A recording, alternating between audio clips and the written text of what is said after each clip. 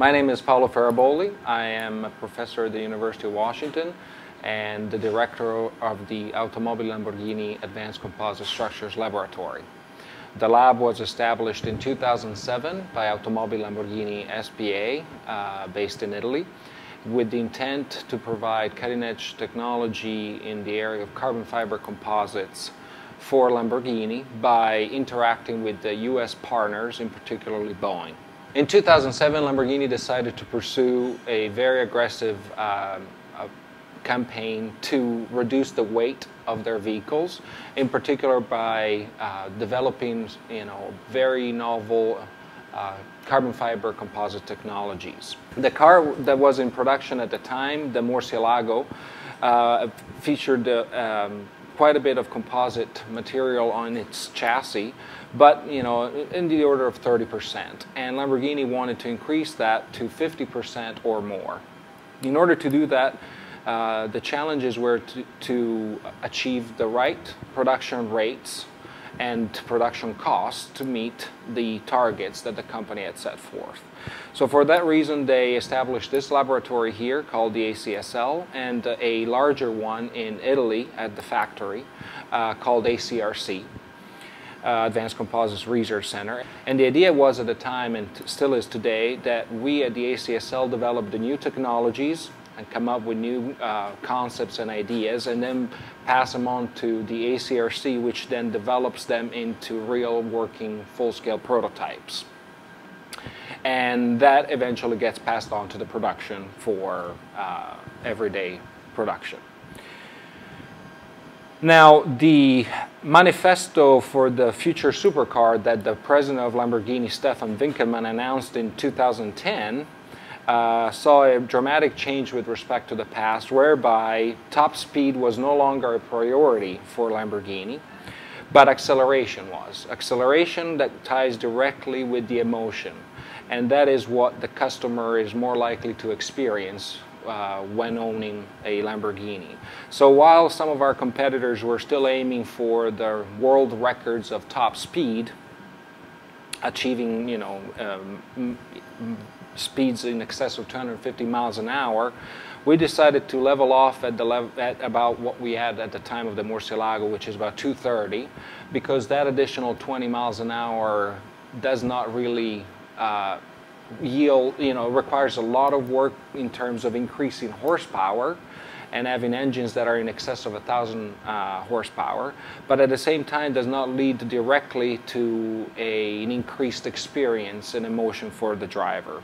So instead of increasing the horsepower to achieve the even higher speeds, Lamborghini decided to pursue a lightweighting strategy, whereby the power-to-weight ratio, which is the key parameter, which is the ratio of the vehicle mass to its power, is increased not by increasing horsepower, but by decreasing the weight. And so through this lightweighting strategy, Lamborghini was able to achieve much faster 0 to 60 accelerations than any of its predecessors and competitors.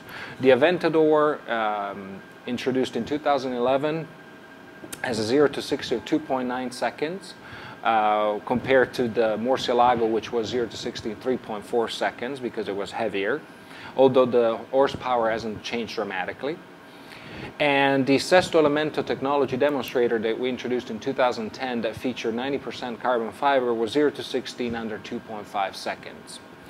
Again, for the reason being that Lamborghini wanted to keep the same powertrain as the production Gallardo, but replace the aluminum frame and body with the carbon frame and body. And that weight reduction with the same powertrain led to over 1 second of reduction in the 0 to 60. So the power-to-weight ratio is the most important metric for Lamborghini today, and because that does translate directly into the experience that the customer has when starting at a light or an on-ramp or in many daily situations when he operates the vehicle. And so after all, Lamborghini is all about the emotion, and so it's about the roaring of the engine, it's about the acceleration that pushes you to the back of the seat, and it's about that gut feeling that very few other supercars in the world can give. So yeah, this laboratory is a unique organization worldwide, not only because it's strictly focused on industrial research, but also because it ties directly within the organization of the company. So we directly feed into the Lamborghini R&D division, and unlike some other laboratories which may still work in close collaboration with industry, we don't generate just ideas that can eventually get evaluated, but we are supposed to generate ideas specifically that Lamborghini needs to be competitive in the next few years. So that exposes the laboratory members to very practical work, also gives them the ability to see the results of their work on the road within a year from conception or so, and also allows us to really pursue extremely novel and in some cases revolutionary ideas in carbon fiber technology, just because we have the support of Lamborghini that gives us that capability. So it is indeed a unique environment in that regard. Just as an example, with Boeing, we worked for several years to develop a new carbon fiber technology that uses chopped random carbon fibers. And those were utilized in the 787 for several hundred parts. And then that technology was taken by Callaway Gulf and utilized for their Razor Hawk and Diablo Octane clubs, as well as every future derivative of drivers. We took that same technology, which is called now forged composite technology, and we then applied it to Lamborghini, which has now been using it for the Sesto Elemento, the Aventador J, the Urus, and the Veneno. So pretty much every car that has come out from Lamborghini has utilized in some shape or form that forged composite technology we developed first with Boeing and then with Callaway. And so that has now become a bit of a revolution in the world of carbon fiber for a number of reasons, but also, and last but not least, for its looks. And so we have now a lot of Lamborghini partner companies in several areas of products, from sporting goods to consumer goods, that are now trying to utilize the forged composite technology for their products, whether it's a mountain bike, a snowboard binding, or a pair of sunglasses. Lamborghini is not just a vehicle, it's not just a car, but it's really a state of mind. And as such, the customer that buys a Lamborghini is after a very particular emotion, the emotion of the indomitable, the emotion of the untamable. And that is achieved through many characteristics of the car, from the fact that it's low to the ground and in some cases difficult to get in and out of, from the fact that the doors often open upwards instead of sideways, from the fact that you have tremendous amount of horsepower, and other details such as the amazing roar of the engine. But perhaps the one that it's the most rewarding of them all is the fact that when you push that pedal and you accelerate from a still position to even just 35 miles an hour, the sheer momentum that you achieve is enough to push your push your guts and your head against the seat.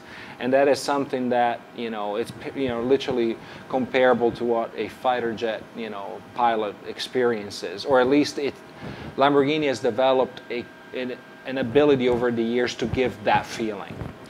For example, many of our competitors have gone to the route of electric cars, and others have gone to the route of double clutches. And for Lamborghini, those are by all means big impediments toward customer emotion and experience. The electric vehicle makes no noise, which removes completely the sensation of the roaring of the engine, and double clutch reduces that very sharp engaging of the clutch when you switch gears, and all of these, you know, that whiplash that you know gets you against the seat, and so all of these things are you know very particular. So you know we've been working on other means by which to improve efficiency and decrease emissions, again by lightweighting the car, but ultimately now the most important parameters for the success of a program at Lamborghini are first and foremost acceleration, and then only later handling, and lastly top speed. So while up until the mid 2000s and definitely in the 80s and the 90s, the first one was top speed, the second one was acceleration, and the third one was handling. So there's been a dramatic shift in how Lamborghini perceives their products.